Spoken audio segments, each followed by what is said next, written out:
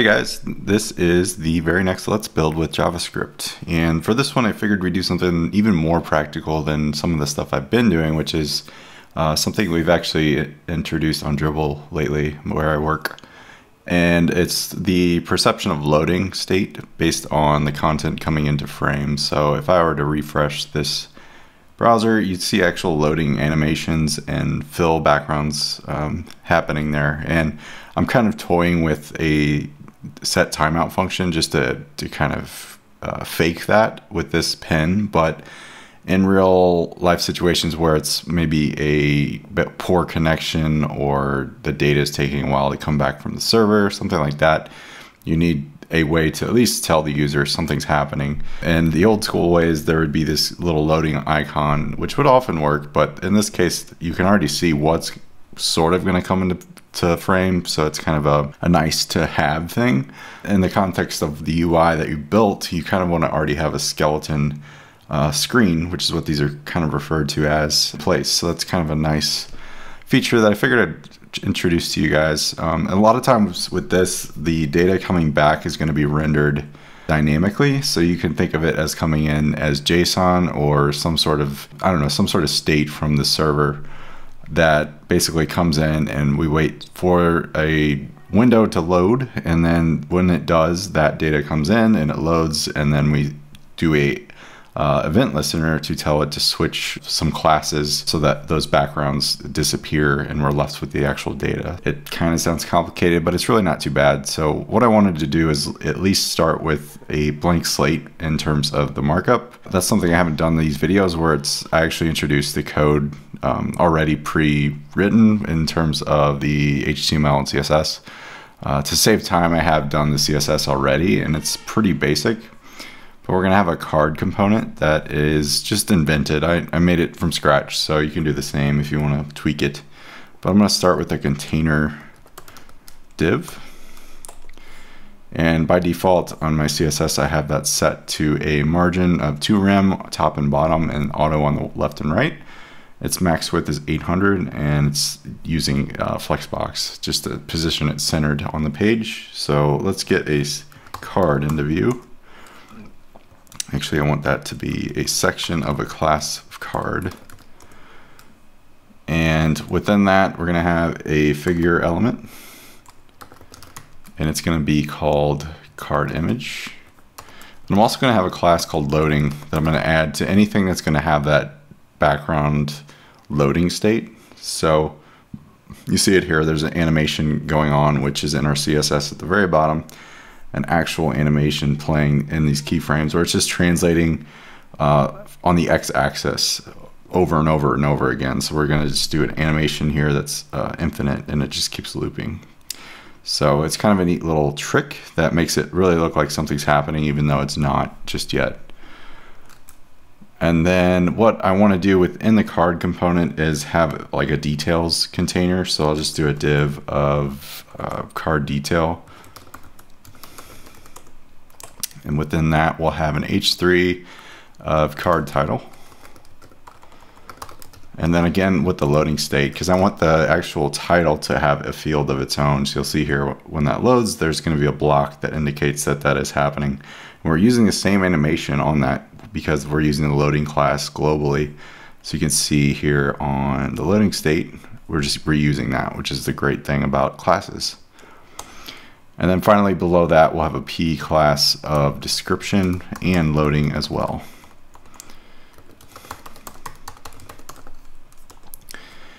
And right now, based on the way I'm doing this, I'm going to render the data with the JavaScript. So we're going to think of it in terms of being able to, should be card description, excuse me, being injected into the DOM as opposed to just being already there. You can put it there, but you'd probably have to do a little more finesse to get the data out of the way before the DOM is loaded, which is what we're listening for in the end. So it's just something to bear in mind. This is really useful for things coming back from like a JSON response or something like that, where we're waiting for that data with maybe a promise or something like that, where we'll get into more of that, I think, later on. But it's just kind of a fail-safe way to tell the user something's going to happen. So going forward, the JavaScript's pretty basic. We're going to use a few functions that manipulate some elements according to what data we want to propagate, as well as just rendering stuff on the load time too. So first of pretty much always, we need to set some variables. So I'm going to use const for card image, which will query for obviously card image. Makes sense, I hope. We'll do the same for card title.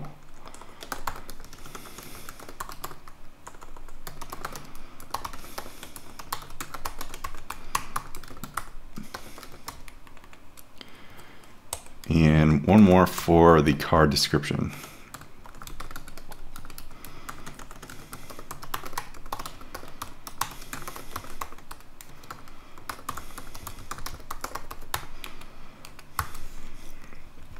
Great. Okay, so with those in place, we can start to think about how we're going to render our function. And more or less, that's just setting the text content of these divs with JavaScript.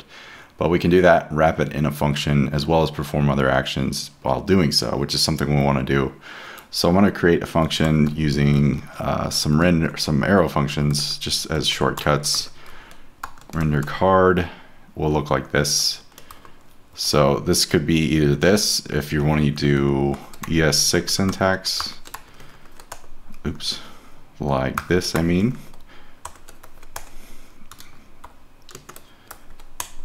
Like so.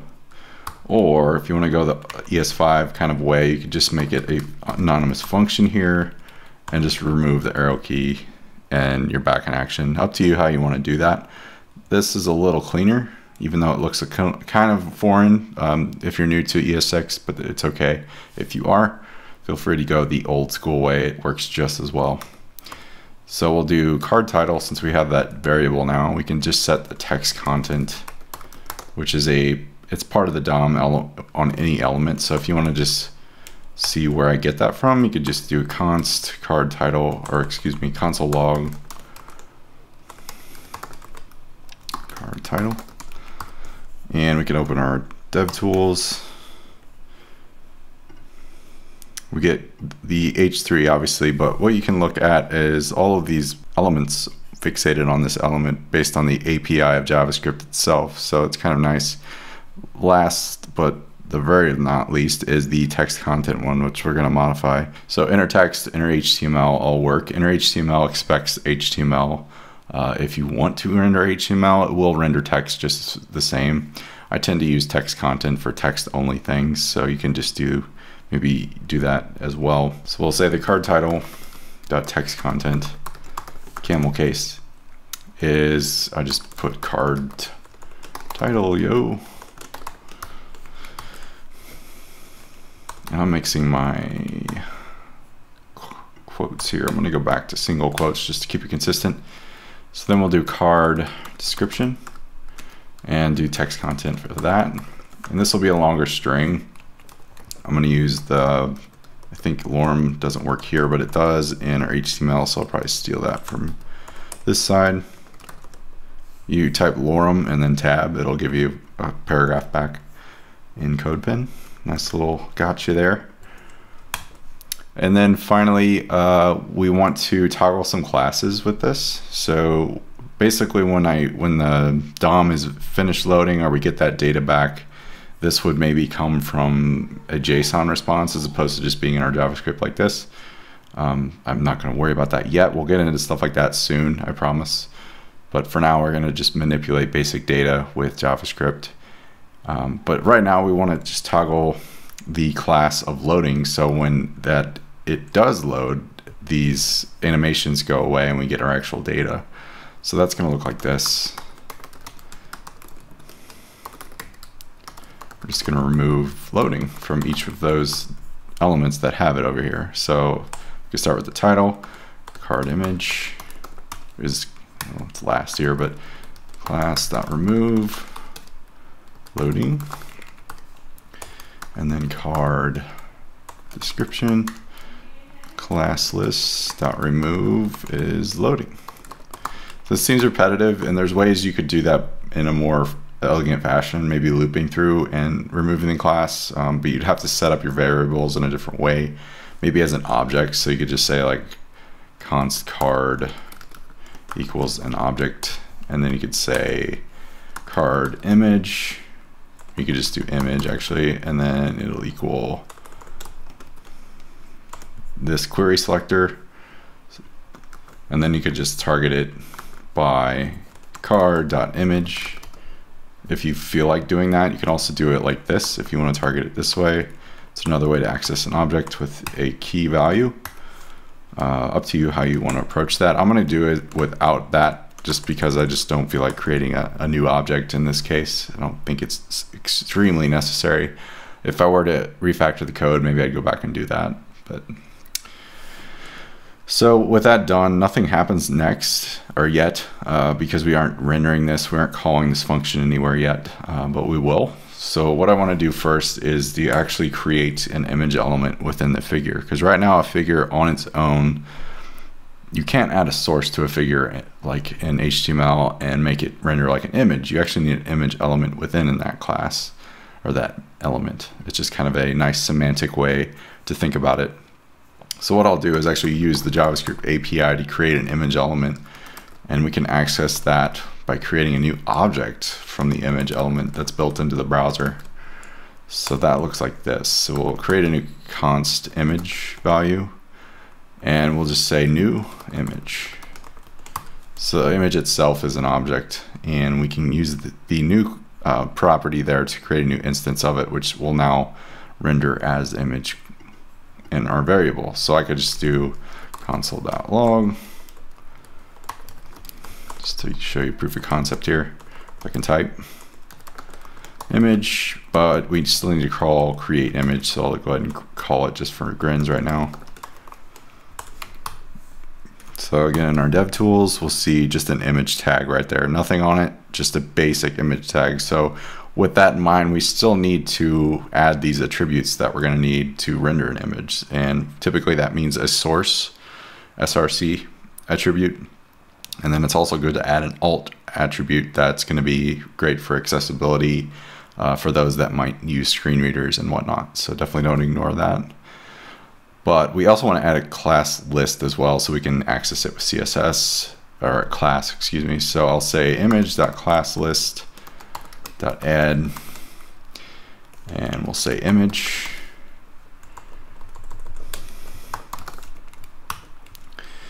So now you'll see it has a class list, a class of image. Great.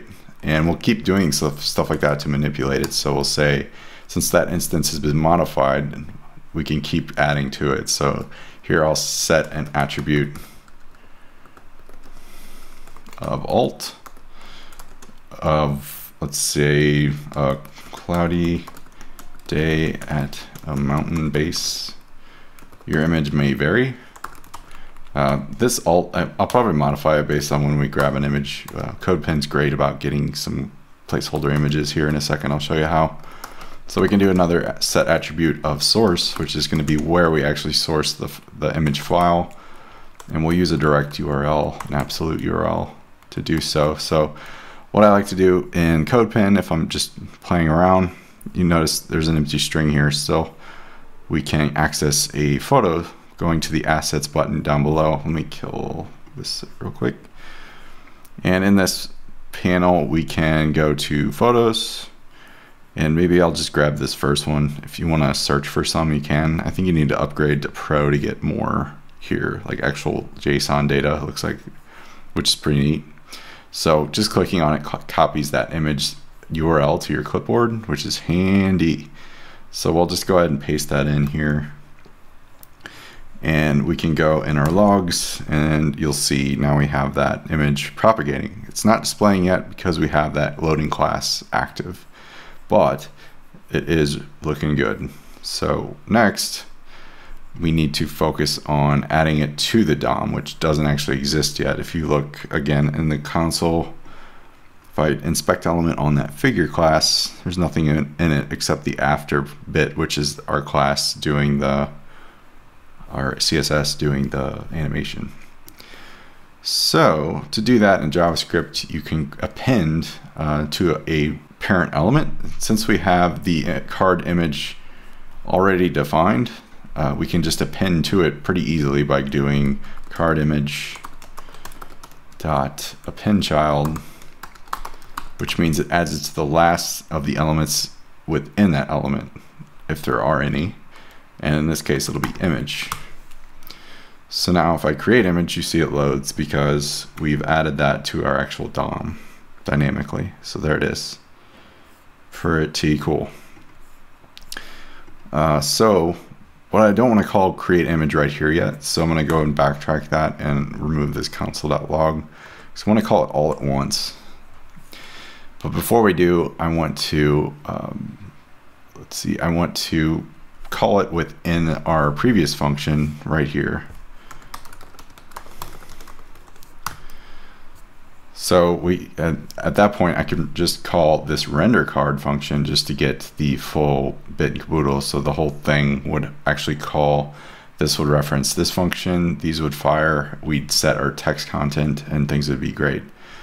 So obviously on a CodePen and my pretty fast internet connection, this is going to render immediately. If I just do a window dot add event listener load, and we could do a shorthand here, and then just say render card, which is our main function there. That's just gonna basically load, like nothing's going on there. It looks like I did something wrong though. Oh, yep, I need to remove these periods. You're probably yelling at your screen. So yeah, see, it renders immediately. If I could save this as is and just refresh, it's just gonna pop into view once it's loaded, which, okay, that's cool, but maybe it takes longer. So for our purposes, I'm gonna actually use a set timeout function, which is a way to tell JavaScript to wait to fire something. So it looks like this, set timeout. And then you pass in another function. So I'll do the shorthand version again. And right here after the curly braces is where you enter your actual time to wait. And in JavaScript, it's in milliseconds. So we got to think in terms of thousands in this case. So if you want 1 second, it would be 1,000. Let's try 3. And then here, I'll actually do the render card function. So just call it right there and save it. Wait 3 seconds. Boom.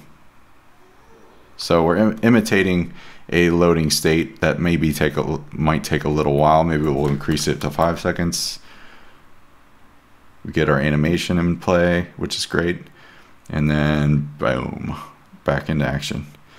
So you can see how cool that is, how that would be great for a site that's heavy on images, heavy on content. A lot of, like when you Google images, check out how they're doing the color filling of the actual document or the image itself before they load. That's them doing something like this. The same is true for us at Dribbble. We do that with our shots. All these things, they're just kind of coming to life as things load on the screen. So that's about it. Like that little feature, it's handy, it's cool, it's neat. I really dig it on our app. So I hope you enjoy it. Maybe you can use it on your own stuff. One thing I'd probably enhance is just where the data comes into view. So rather than actually not having the content on the page first, I almost either want it to be, or some sort of server-side implementation that's more accessible, because without anything on the page, this is going to be kind of hard for like a screen reader of some sort to get any kind of data back on it, as well as SEO. So you have to think of things like that. When you're searching for content on the website, you need that data there for it to be indexed. And if it's not going to load and your site's going to perform poorly. So these things are something to consider as you're doing something like this. Yes, it's a neat effect, but it may not be absolutely necessary to employ. One thing you might think about that I might do another video on is just lazy loading images, which is more of a, I would say, graceful way to load images as opposed to doing something like this where you're setting attributes on the fly. So we'll talk about that in future videos. Hopefully you enjoyed this. Definitely check out the other videos in this series. They're very short bits of components that are built with vanilla JS. That's the focus. So this is that continuing on. If you like this, appreciate a like or subscribe. If you're not subscribed, that would be awesome. And share it with your friends. All right. Thanks for watching. Peace.